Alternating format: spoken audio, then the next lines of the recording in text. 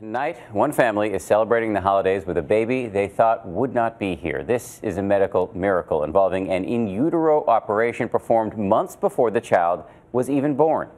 Here's ABC's Dr. Richard Besser. What you're seeing is a miracle in motion. Okay. Just a few minutes old. You'd never guess this baby had been through an operation on his heart months before. A patient while still in his mother's womb. 20 weeks pregnant, Katrina Friedowitz had received devastating news. She was carrying a fetus that had an absence of development of the left side of the heart. Doctors at the Children's Hospital of Philadelphia wanted to perform an operation on his unborn heart, just the size of a grape. They had tried on others before, but none of these little patients had made it to their first birthday.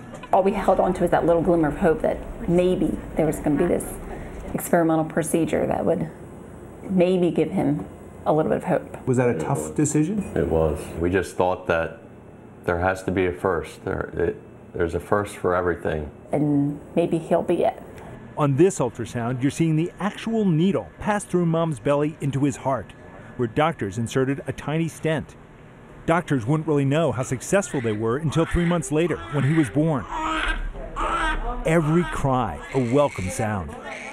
And remember how we told you that no child undergoing this surgery had ever lived to one? Well, take a look at this. Happy birthday, dear Stash. What are your dreams for Stash? Grow up and hopefully have a family of his own and yeah, just grow old like the rest of us. A little fighter, looking forward to many more birthdays. Yay, Stash! Dr. Richard Besser, ABC News, East Greenville, Pennsylvania.